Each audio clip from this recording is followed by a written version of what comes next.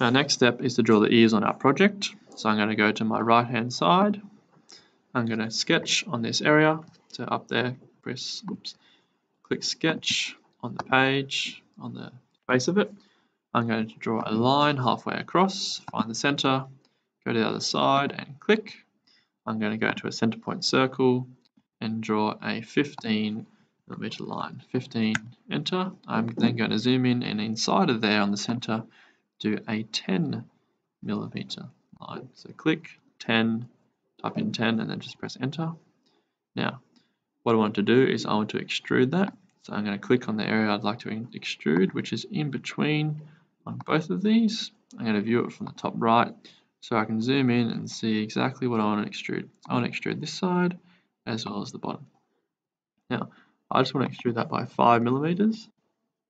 Press enter and tick. Next tool we're going to be doing is a chamfer. To find tools, you can search for them. Click up here, type in chamfer. If you click on it, it should open the tool for you as well. Now the edge I want to chamfer is this outside edge. If I click on that edge, I'm going to add a 2 millimeters chamfer and you'll notice it rounds it off for you.